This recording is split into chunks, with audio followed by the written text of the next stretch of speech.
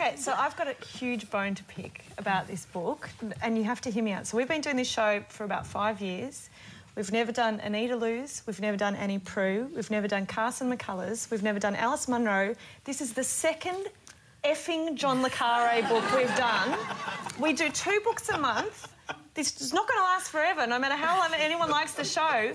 There are too many books in this world to do 2 John le Carrés. I don't think it's... I'm quite cross about it. Will you bring Martin Amis every second month? No, we've only done it once. We've only done the Rachel Papers once. It was so much...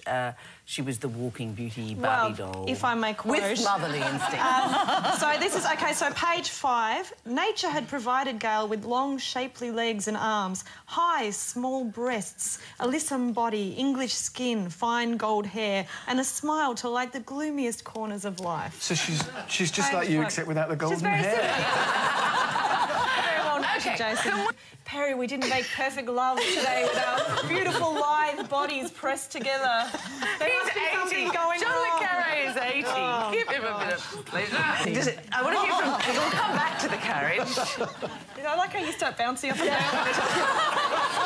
That is this carriage is a rocket. This is a very modern novel, as it's been said. It's the sort of first sex and shopping novel. And I loved it as much, if not more, than the first read. I love a book that invites you or entices you to behave scandalously yourself is a book to be admired. Absolutely. And this is a book that makes you want to behave so scandalously. She's an instantly recognisable character and relatable character. She's wonderful. And I love so much how much your sympathies veer through the book, through different characters. I mean, to take your sympathies away from your female lead into Charles, back from... It's masterful, absolutely masterful.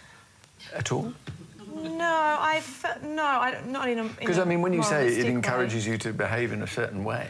Yes. I think you got maxed out the credit cards. Does it encourage you? Yeah, that's right. Recklessness, you know. Yeah. Everyone knows recklessness ends badly, but it's still, you know, glorious fun doing it. Yeah. Join us next week for the art of running into people with the intriguing Making of Collision course. Next